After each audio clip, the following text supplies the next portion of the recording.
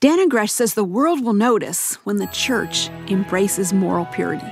We cannot display and adorn ourselves with the gospel when we look as addicted, as broken, as impure, and as ashamed as the rest of the world. This is the Revive Our Hearts podcast for September 23, 2024.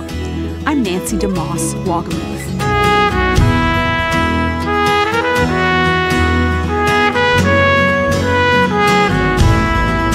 So, how much contamination would you want in your drinking water?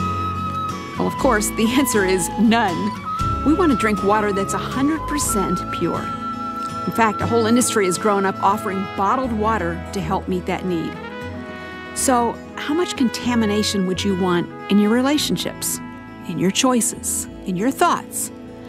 The truth is, a whole lot of people who don't want any impurity in their water are far too content to accept impurity in other areas of their lives. At a past Revive Our Hearts conference, a drama group called Acts of Renewal showed us the danger of allowing impurity to creep into our lives. Let's listen to a few minutes of this drama. So, how long have you known him? Almost a year. And that was from work? Yes, well, we didn't really know each other at first, but then we got assigned to audit an insurance company together last spring, and whoever thought doing something like that would be fun, but I mean, it was, and with him, it was fun.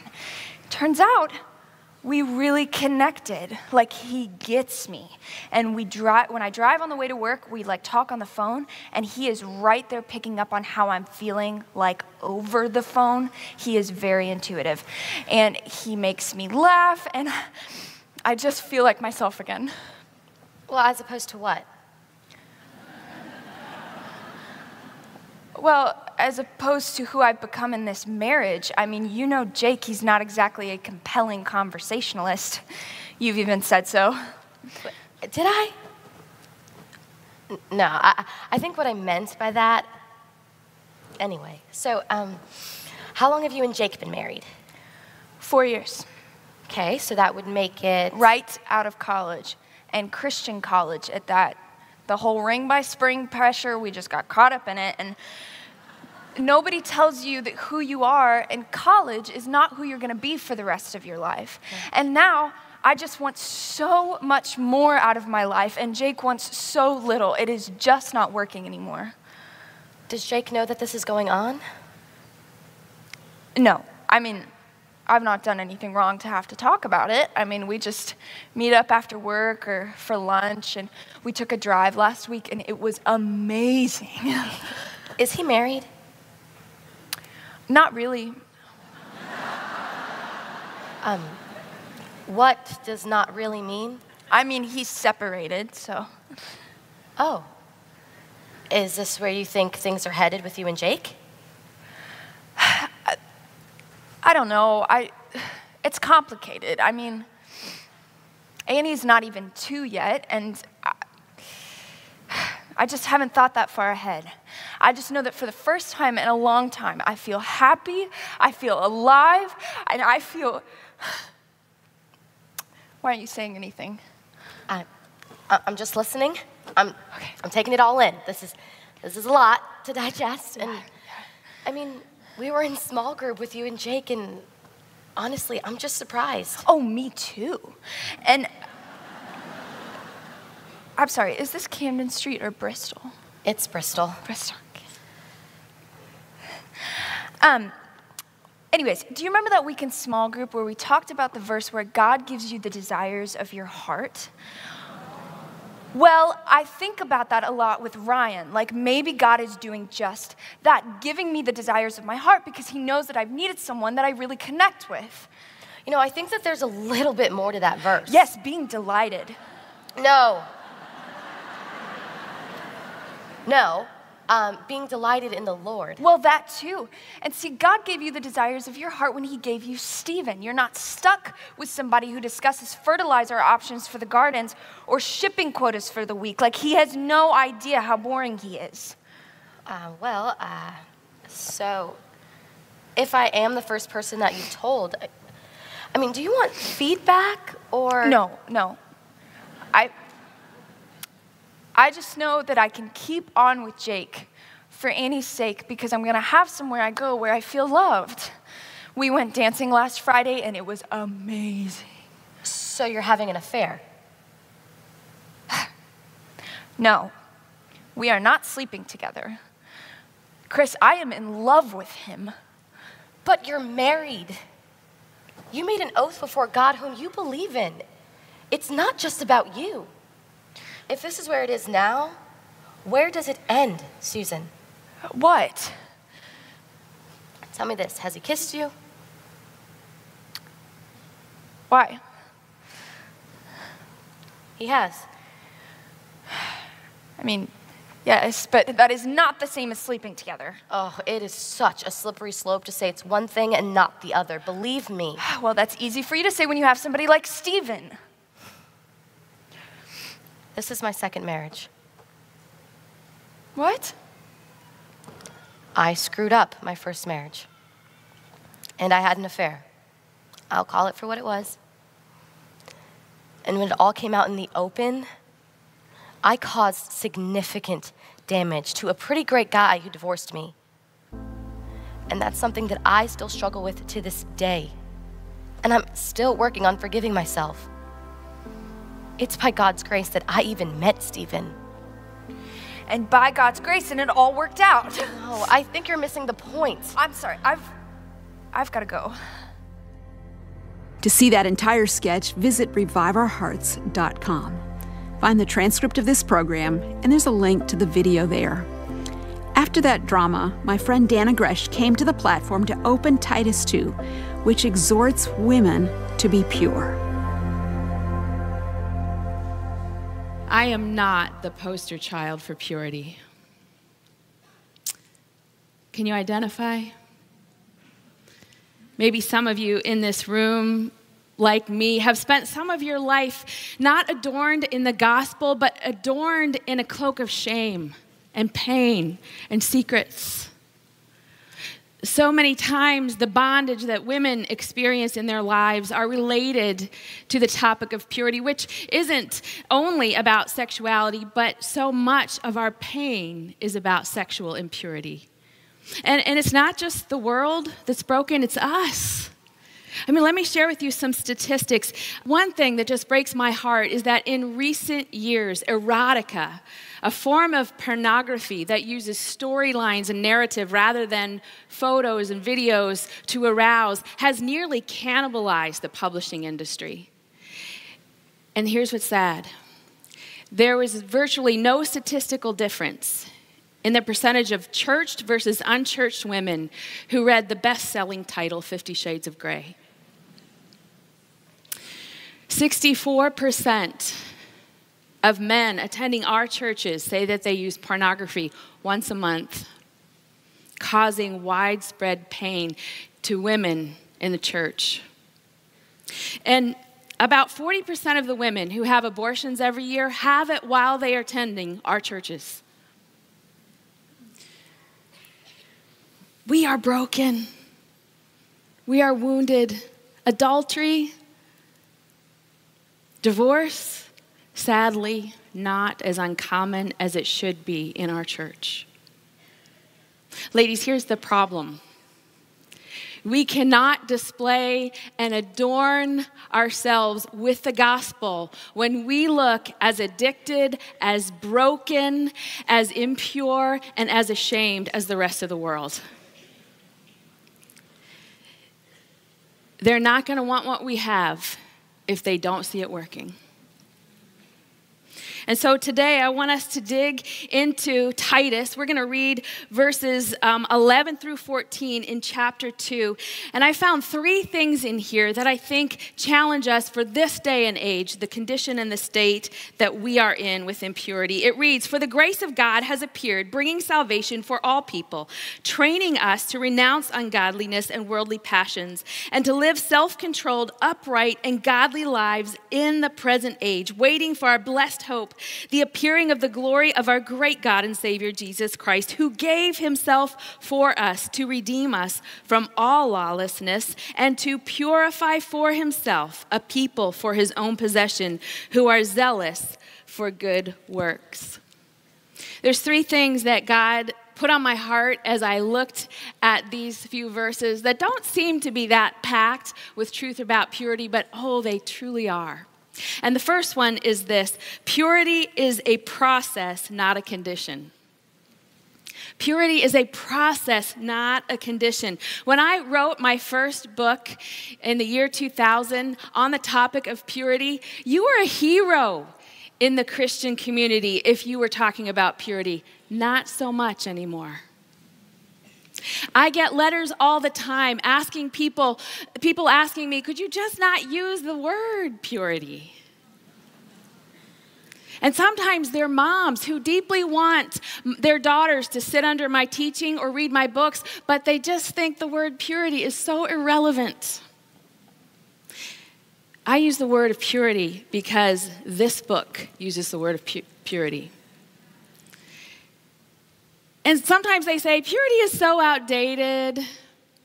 Listen, God's standards about sexuality were never in style.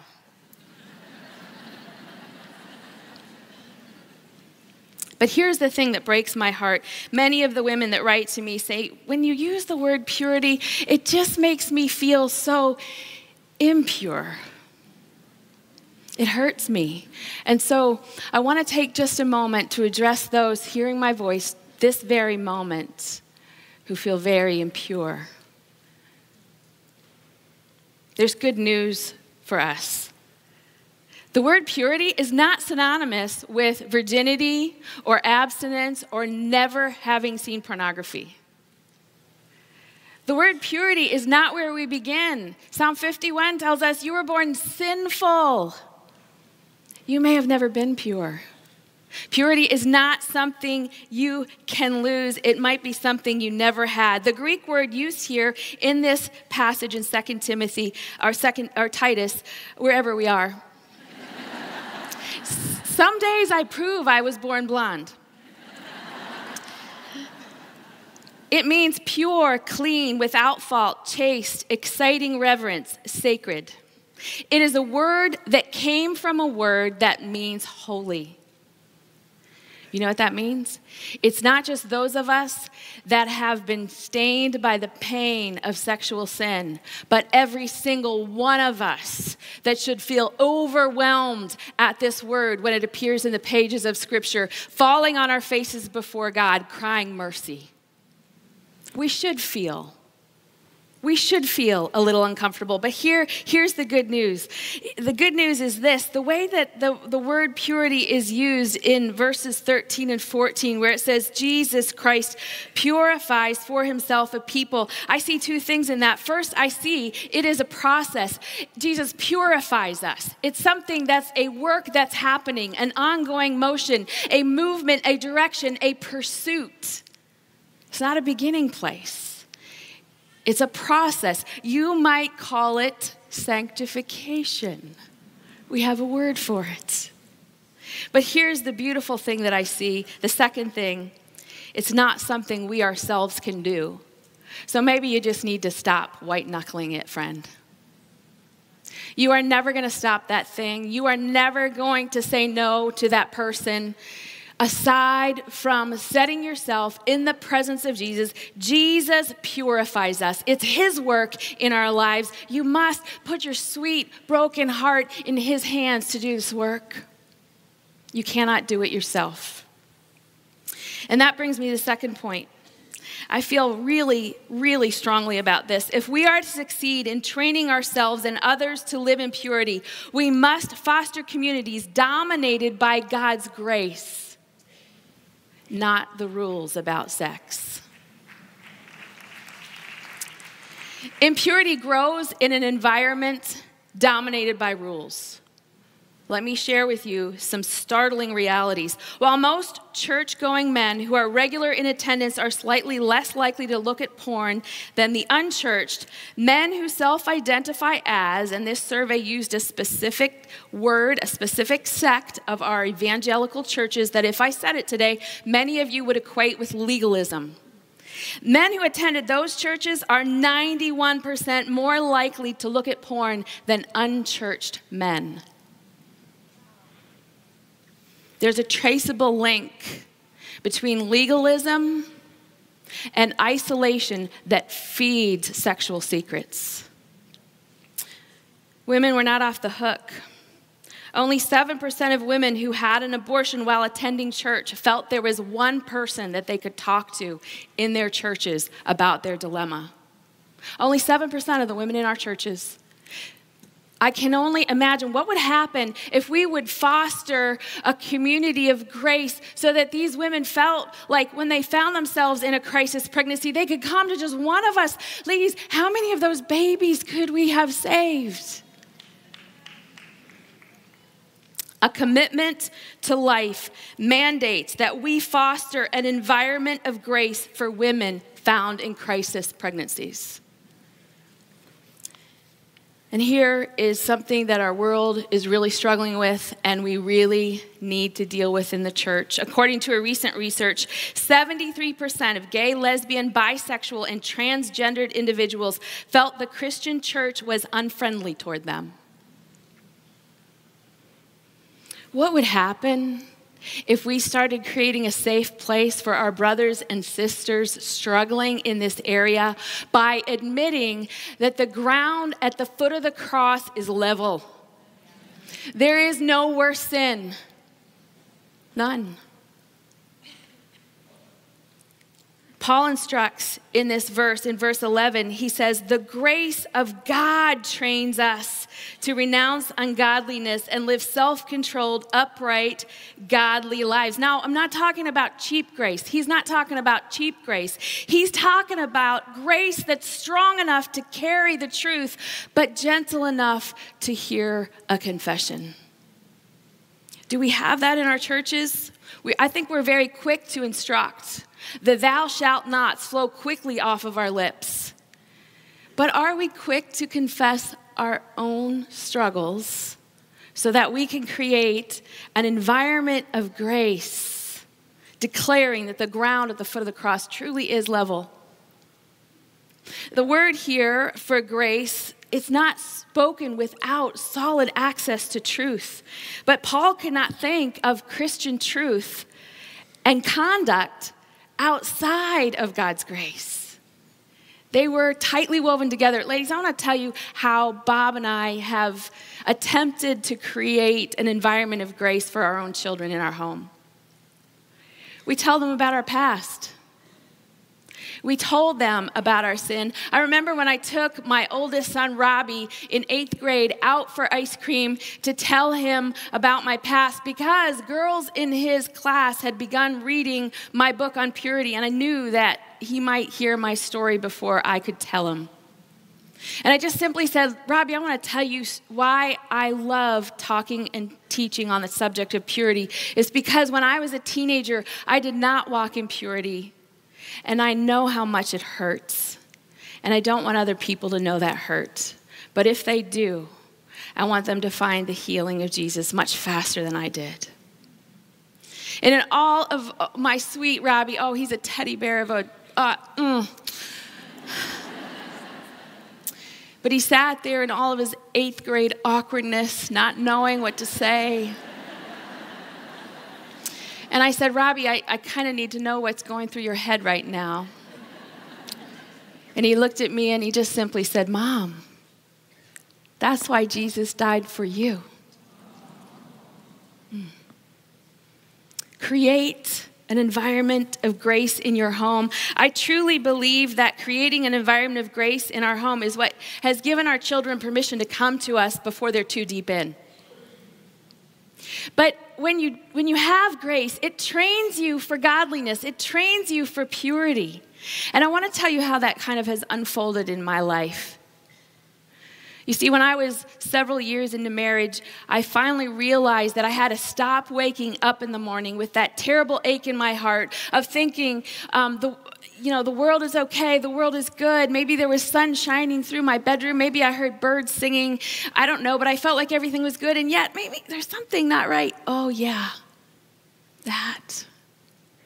It was always on my mind. It feels really bad to save a shameful secret and keep it from the one you are supposed to be one with. And so in a dark bedroom, it took me 3 hours. It was dark because I would not let Bob turn the light on. I was still so ashamed, I couldn't let him see my face. But I finally got the words out, and when I did, my husband held me.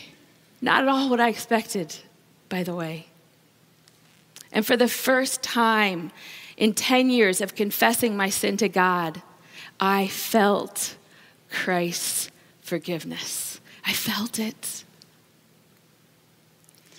And he said, I don't think I need to say this, honey, but I think you need to hear this. I forgive you. And it felt like the voice of God in my ears, ladies. You see, forgiveness comes from confession to God and God alone. But healing, God's word tells us, James 5:16, confess your sins one to another, and then you will be healed. The work of healing and the work of working out the grace in our lives, that's what happens in the community of our Christian fellowship. And I felt it in a big way that when a few weeks later I confessed to my mom, and I remember the grace just pouring out in my heart as she encouraged me and loved me. And it didn't turn into less of ministry in my life, but more. I didn't attend a school to start a ministry on sexual purity. No one said you should write a book on sexual purity. God's grace trained me and made me so enthusiastic and so excited. And when his grace poured into my heart, suddenly, as if the blinders had been taken off, I could see the shame in the eyes of other women. I could see that invisible cloak of hiding and grief and pain. And when I walked up to them, it was as if they could see the grace of God all over me. And their tears would flow and their stories would come out. I never asked for that. But God's grace trained me for it. I have a ministry on the front lines of the HIV/AIDS pandemic in Zambia that Bob and I had the privilege of starting several years ago. God's opened up my heart to a little tiny valley in the Dominican Republic called Jarabacoa that the United Nations says has the highest rate of teen pregnancy for girls aged 13 to 15. And I'm believing myself and 72 Dominicans, I don't know how I got invited to the party, I am believing that we, through God's grace, can turn one of the devil's playgrounds into a story of God's grace. I was trained by grace. That's the seminary I went to. Which brings me to my final point. The most important thing we teach about purity is the purpose of it, which is to showcase the gospel. Verse 14, look at it, tells us why Jesus takes us through the process of purifying us. It is to redeem a people for his possession who are zealous for good works. If you're not zealous for good works, I may suggest you have not fully tasted of the grace that he has for your life. Because if it sounds like pride when I talk about the work we're doing in Zambia and the Dominican Republic and all the wonderful books God's entrusted to me to write, you do not understand what it's like to live in the pit. I'm not bragging on myself. I am saying God's grace is so big. And when it shows up in your life, it pops out of your life and you just can't help but do good things. Ladies, here's why we have to understand the purpose. When our lives are marred by scandal and sin, that's what people talk about. They can't see the adornment of the gospel in our lives. And ladies, some of you are hiding in your silence and your shame, and you think, well, I can't let my sin be known because then it would be a scandal. I am telling you that you are believing a lie from the enemy, because God wants you to have the full redemption, the full healing, so that your life is a testimony. I once was, but now I am. It's not just after your healing that good works pop out of you, but the very purpose of sex and marriage is so integral to the gospel story. Paul said it most concisely in Ephesians 5:31 and 32, which reads, "Therefore, a man will leave his father and mother and be united to his wife, and the two will become one flesh. And then it's almost as if the Apostle Paul has ADD or something, because he's talking about the marriage relationship, the one flesh relationship, and then the next verse says, this is a mystery, but I'm really talking about Christ and the church. From Genesis to Revelation, we are told again and again that this world is going to get so lost in its sin that it's not going to understand God's love. And so in Genesis, at the point of creation, God said, I'm going to paint a picture so they don't forget. And that picture is one man and one woman in shameless oneness, in a pure and holy marriage relationship. This is the picture that God says when they forget, they will turn to this and they will mysteriously see the love and the passion that Jesus has for his bride, the church. Ladies, if that is true, and I know that it is, how motivated do you think Satan is to see this picture destroyed in your life? I beg you, run. Don't walk. Don't say, I'll do it tomorrow. Run to your nearest Christian sister. Confess your sins. Be completely needy of Jesus. And let him pour his comfort into you so that you can be trained in the school of grace, because this matters. Father God, train us. We place ourselves in your presence with broken hearts and broken lives, children and husbands who are broken by the enemy's plan for sexuality. And we beg you to bring us to your school of grace by first making us courageous to confess our sins one to another in an environment of grace. We ask this in the precious name of Jesus, our Lord and Savior. And everybody said, amen.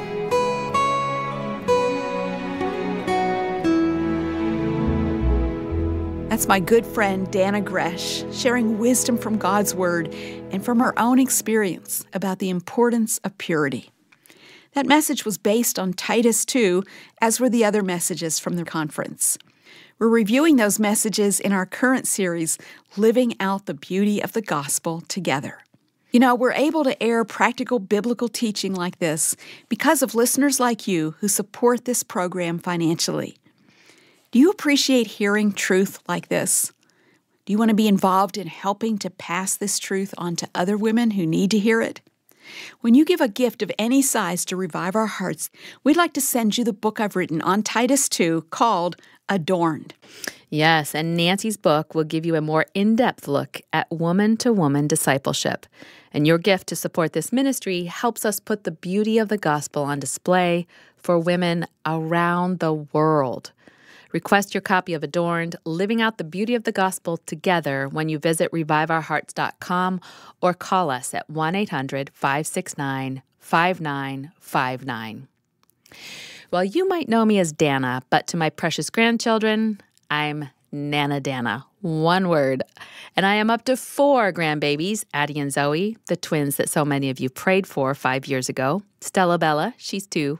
And our first boy, Theo, is 1.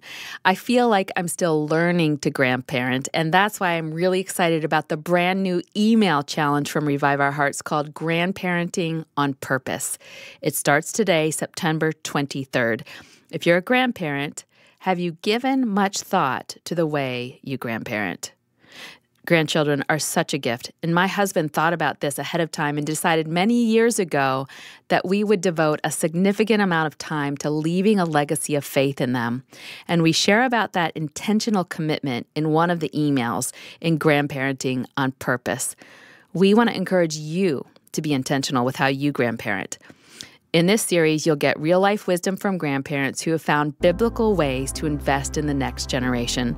Sign up today at reviveourhearts.com to start receiving daily emails for the next 10 days to help you grandparent on purpose. Tomorrow, we'll hear from Betsy Gomez, who was a young, up-and-coming marketing executive who thought she was taking care of her son because she'd hired a full-time nanny. Well, her world came to a halt when she read 3 words in Titus chapter 2. Find out what those words were next time on Revive Our Hearts.